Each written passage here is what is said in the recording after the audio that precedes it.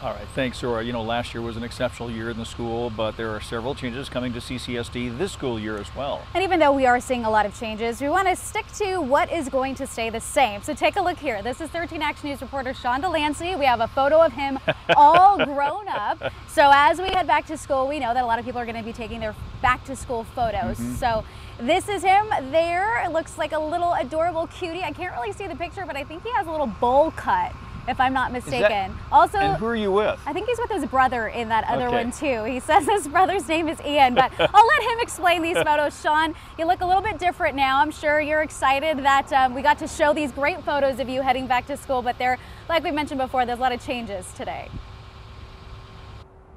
Yeah, David Cleveland, one of the big changes that has definitely happened over the years is that I have gotten rid of that not just bowl cut, but bowl cut mullet combo that my mom gave me, and I will never forgive her for doing that. I think we called it a bowlet back in the day, but another big change is this brand new school right here in Henderson.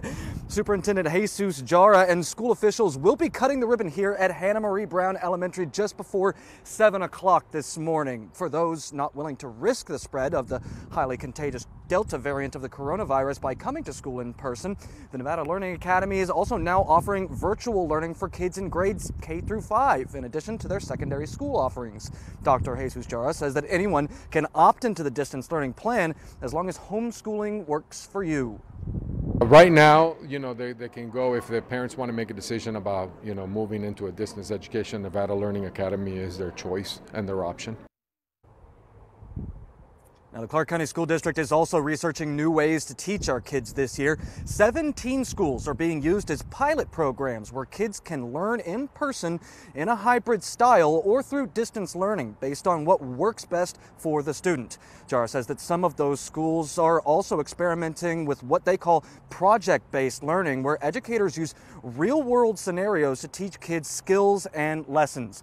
Right now, those schools' enrollments are based on zoning, so if it's not open enrollment, so if you're not already involved in it, there's little chance that you could take advantage of it. Sean Delancey, 13 Action News.